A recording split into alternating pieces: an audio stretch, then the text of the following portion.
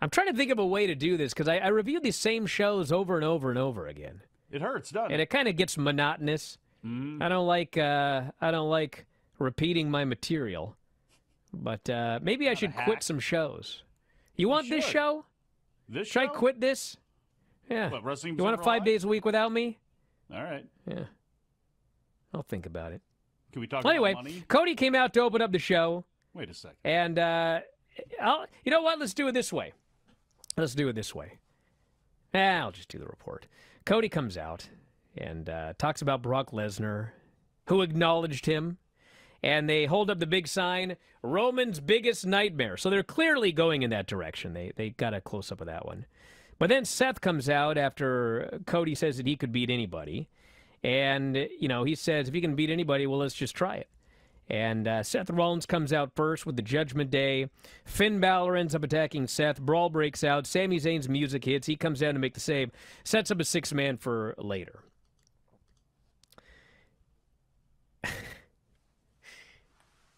I just did this report yesterday. I got to come up with a new idea for this thing. You know what I'm saying? Do it on Why don't you review Raw? No, because I don't want to. All right. Stupid. Fine. It's a silly show. It's not a stupid show.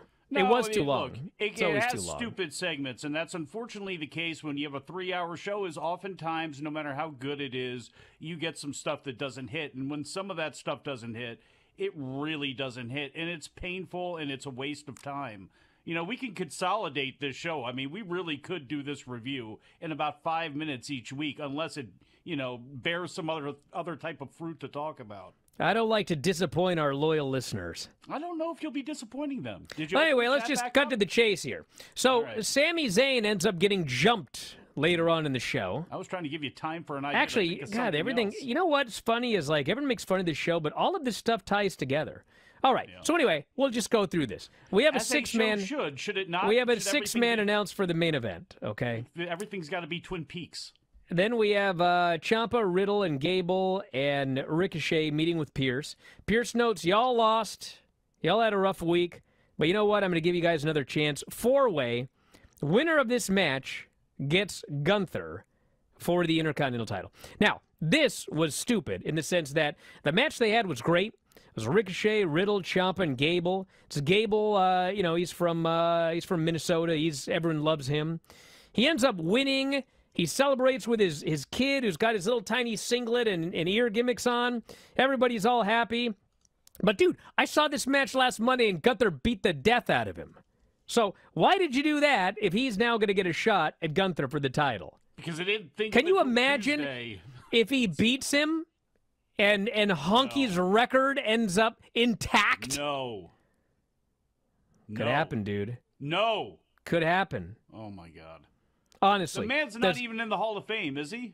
Does anybody have an issue with Chad Gable beating Gunther for the title in a great match? Anybody? Yes! And saving Honky's record? No! What? All right. I still have Ricky Steamboat problems from 1987 about all of this stuff and natural Butch Reed problems because the story always goes Butch Reed didn't show up and then Hulk said, "What about him, brother?" and looked over at Honky and Honky got the shot. And I love Butch Reed and I love Ricky Steamboat.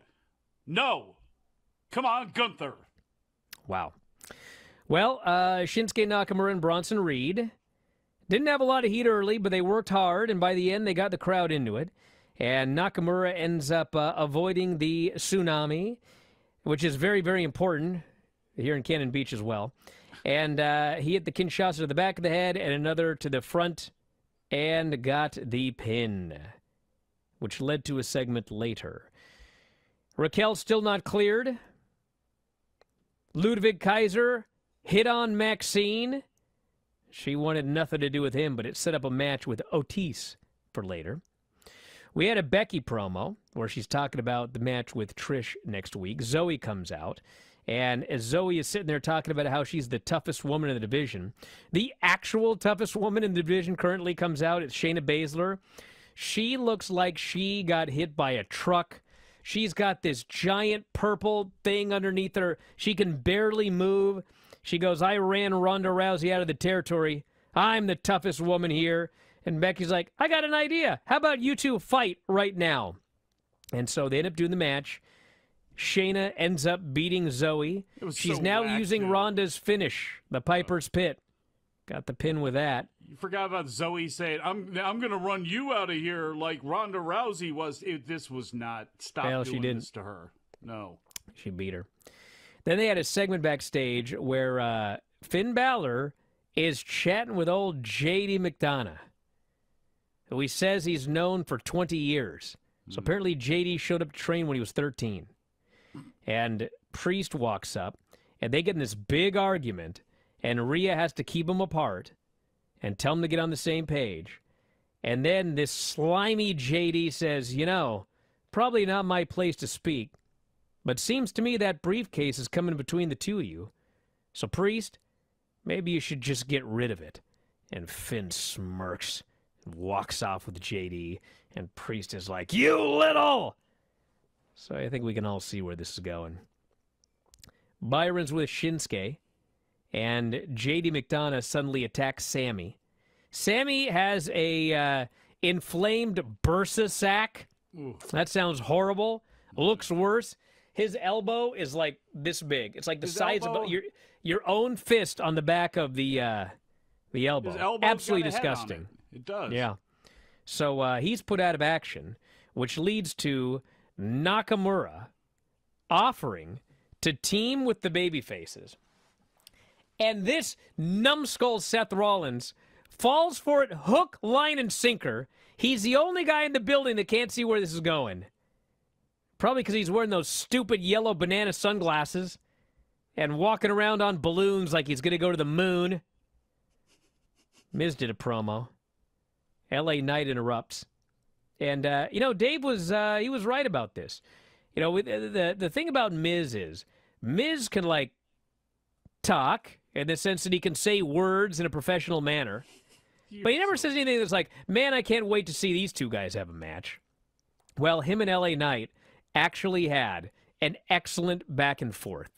And there's still something about The Miz where when he tries to do that serious, angry face, he's still got Miz's face. And sort of I can't take this guy seriously. Looks like he's... The last time that you saw him upset was the night before, complaining about the fact he didn't have any Mike's Hard Lemonade. Well, he's angry at LA Knight. I've been here for 20 years. Look at you. He actually had a great line, which is, you strip away everything from me. You take away my wife. You take away my stardom, my charisma. What do you get? You get LA Knight. You're an Attitude Era fanboy cosplaying in the ring. And I was like, wow. That's pretty good. Wow. Like it, Mike. And LA Knight claims, I've been going for 20 years, but I was on the outside looking in because guys like you, man, they'll beat you up and kick you out of the locker room and you'll just take it. But a guy like me ain't going to take it. I'm dangerous. Well, I'm finally here right now, and I'm going to use you as a stepping stone. Just like and Miz the NWA. Furious at this, and so LA said, prove me wrong. So, of course, Miz acts like he's going to leave, but then he jumps the guy, but Knight avoids the beating. He avoids the skull-crushing finale. He lays him out with the, let's be honest, the Stone Cold Stunner, and leaves him laying.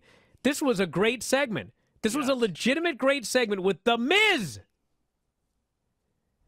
Viking Raiders called out anybody. It's the return of the New Day. And they beat them. Kofi was out for a long time with an ankle injury. But, man, he came back. He's doing springboards. He's doing dives. He's doing the whole 9 yards. Looked great. And it was good for what it was. They're back. We had Judgment Day against Cody, Seth, and Shinsuke Nakamura. And story of this match is they get the heat on old Nakamura for a while. He tags in Seth. They get the heat on him for a while. He tags in Cody. Cody's making this big hot tag. And then Priest, as Cody is going for the crossroads on Finn, by the way. Priest saves Finn, as he's been doing repeatedly. He hits Cody with the briefcase behind the ref's back. Sammy runs down. He attacks Priest. The briefcase ends up in the ring. Finn grabs the briefcase, but Seth super kicks it into his face. Cody hits the crossroads, gets the pin. And then, of course, Cody's happy, but Seth is angry. Cody's like, bro, it was a 6-man tag. We won. And finally, Seth he shakes his hand. Let's go celebrate in the corners. They go to celebrate in the corners. And Nakamura's just sitting there in his corner, biding his time. Mm-hmm. And old Seth jumps down off the middle rope, and Nakamura, Kinshasa, lays him out. And so what I think is happening here, is they are going with Seth Rollins versus Nakamura for the world title. Because it doesn't make any sense to do Cody and Seth for the world title, because that's not the title that Cody's trying to go for.